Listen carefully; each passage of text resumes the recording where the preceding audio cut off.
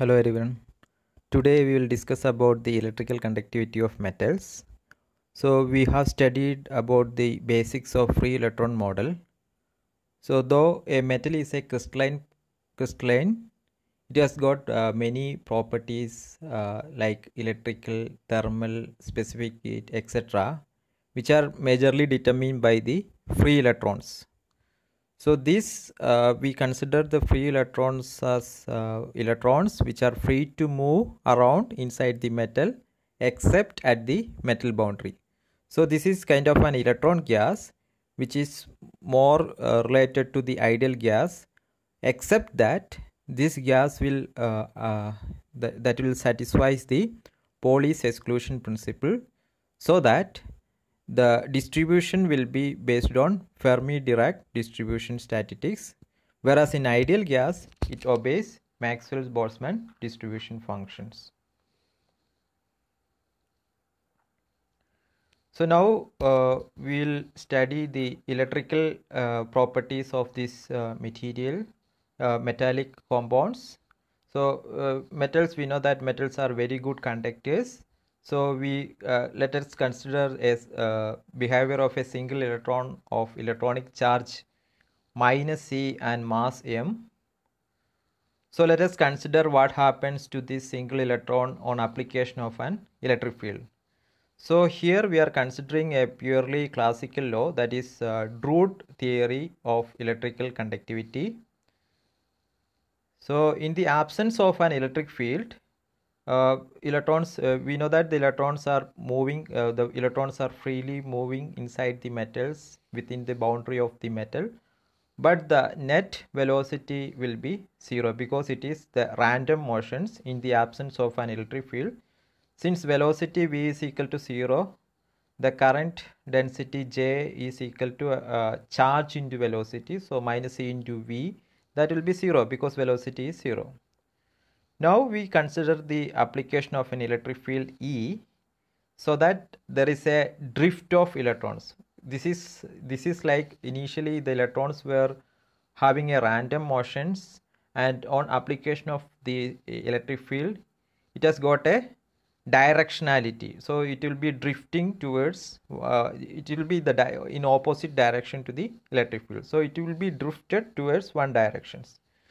So according to the Newton's law, we can write this MA, that is M dV by dt is equal to charge into electric field, where this velocity Vd is called the drift velocity. From this equation we can take the integral, so that we'll get the drift velocity value, that is this term minus E et by m, plus there is a constant, integration constant, that is the initial velocity. But we know that the initial velocity is 0 because in the absence of electric field, the velocity is 0. So we can neglect the that constant, so that this is the value of drift velocity, and the current density will be charge into velocity, that is minus E into drift velocity, that will be E square times E by m into t. So from this formula we can say that the current build up as time passes, so that the current is increasing monotonically with time. So this is like current, if you applied a finite electric field, after some time, sometimes the current is increasing, so it keeps on increasing, so it can go to infinite value. But we know that this is not going to happen, so there will be always a finite current when we applied a finite electric field. So that means we are missing something here. So that is because we didn't consider other effects like scattering of electrons. So we need to consider that. Also there are defects such as imperfections inside the crystals. There are grain boundaries. There are positive ions, and there are also impurities. These can cause scattering of the electrons, drifted electrons. So there is also thermal vibrations. So the ions will exhibit thermal vibrations, and the quantized form of thermal vibration is called phonon. So this phonon scattering increases with temperature. So after some times, this distribution, there will be this disturbed distribution relax back to original distributions. So that is this is based on a relaxation model. So if we take a relaxation time tau, which is called the characteristic time in which the drifting electron relax back to equilibrium state. This can be mathematically represented like this formula, that is d derivative of drift velocity is equal to minus Vd by tau. So this will give the drift velocity which decreases exponentially with time. We can write this formula so that there is a relaxation time which is called the characteristic time in which the drifted electrons relax back to an equilibrium state. So for t equal to tau, the velocity of the directional motion decreases by 1 by e of its initial value. So that is how we define the relaxation time. There is also another term called mean free path. So the electron in metal moves along straight line until it collides with lattice imperfections. So the average distance that electrons travel between two successive collisions is called the mean free path. So there are two processes.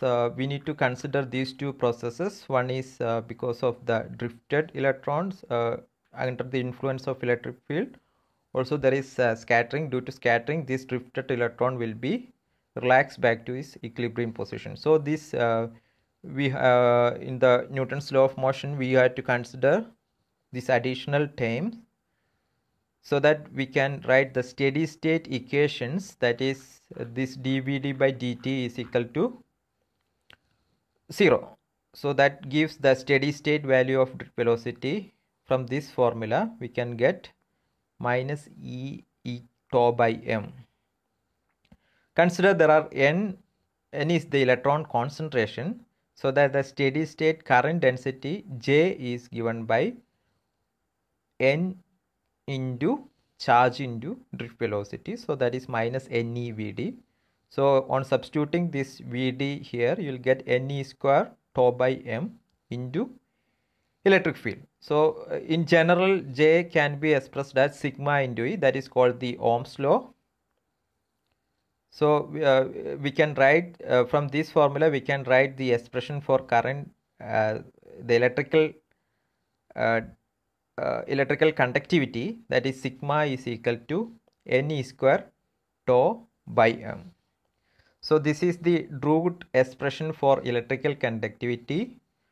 From this formula we can say that having a concentration n of conduction electrons, each carrying a charge E and mass m, which are drifting under the influence of electric field, getting scattered by various scattering agents and relaxed by characteristic time tau to equilibrium state.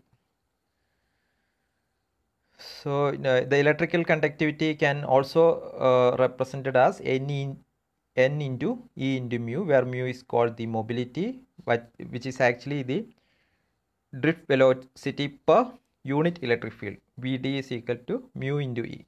So that the mobility can be expressed as mu is equal to, from that previous expression we can write this is E tau by m. We can also express the resistivity as 1 by sigma, that is 1 by inverse of electrical conductivity, that is given by m by ne square tau. So the electrical conductivity depends on number of carriers per unit volume, that is the concentration n, as well as the mobility. The dependence of these quantities on temperature determines the electrical properties. For example, in metal, the n concentration n is a constant, but mu varies relatively slow with temperature. But in the case of semiconductor, On increasing temperature, the carrier concentration increases exponentially, whereas in the case of insulators, the exponential growth is happening for mobility mu. In that case, n is a constant. So this this expression basically defined the electrical conductivity, which is very well in agreement with experimental data, although it is a classical formulation. So based on this, you can work out these two problems. I have given the answers here. So if you have any difficulty, please comment to this one so that I will explain to you how to do this. So there is another, after this, we are going to Wiedemann-Franz-Lorentz law. So the electrons, we just learned that the electrons are responsible for the electrical conduction, which are also responsible for the transport of thermal energy. So this Wiedemann-Franz law states that the ratio of electronic contribution of the thermal conductivity, which is expressed as kappa E, to the electrical conductivity. So the basically the ratio of electronic contribution to the thermal conductivity and the electrical conductivity of a metal is proportional to its temperature. So that is K by sigma is proportional to temperature, and the proportionality constant can be represented as L, which is called the Lorentz number. So basically this observational law is based on Wiedemann and Franz, who in 1853 reported that the K by sigma, that is the ratio of the thermal conductivity to electrical conductivity, has approximately same value for different metals at same temperature. Later on, Lorentz in 1872 find out the proportionality constant, that is L, and this is the expression, that is pi square by 3 into k square by E square, which is called the Lorentz number. So altogether this is called the Wiedemann-Franz-Lorentz law. So the electrical we discussed about the electrical conductivity. So the resistivity is actually the inverse of that. So this is the expression for electrical resistivity, that is m by Ne square tau. The electrical resistivity of any metal depends on two factors. One is the lattice vibration, that is the phonons, which is depending on the thermal excitation, and there is it is also depending on any imperfections like impurities or any defects can be grain boundaries. So this can also increase the resistivity. So basically the scattering by impurities is which is actually independent of temperature. So the second function is independent of temperature, whereas the scattering by phonon is purely on the temperature dependent. So we can basically connect this one. The resistivity of metal can be expressed as summation of these two terms. The first one is due to phonons, that is the thermal vibrations, and the second one is we can collectively call due to impurities. So that is because due to the imperfection. So the first term purely depending on the temperature, and second term is independent of temperature. So these expressions, that is this rho, which is splitted into two terms, this rule is actually another observational rule, that is called the Matheson's rule.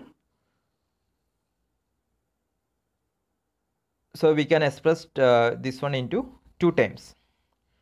So at very low temperature, we can there will not be any thermal vibration. So we can neglect the term, that is rho, due to phonons, because when temperature is very low, from this expression we can say that this will be tau will be the relaxation time goes to infinity when there is no thermal vibrations. It can the relaxation time is very large. It tends to infinity, so that rho resistivity from this expression will tends to 0. So there is no contribution from the phonon. So it can be purely based on the imperfections. So this is depicted in this graph. As temperature increases, the scattering by phonon becomes more effective, so that the second term, that is rho pH, that is due to phonons, it goes on increasing. So that time we can neglect the contribution from impurities. So the rho is approximately equal to rho pH. So which is increasing linearly with temperature. So this is how the effect of temperature on resistivity. So is kind of an empirical observation which can be used for qualitative understanding of the contribution from different scattering mechanism. But this rule is not always valid. So we should know that this Matheson's rules is always not valid. For example, in the case of when the relaxation time depending on wave vector, we cannot apply this rule. Thank you.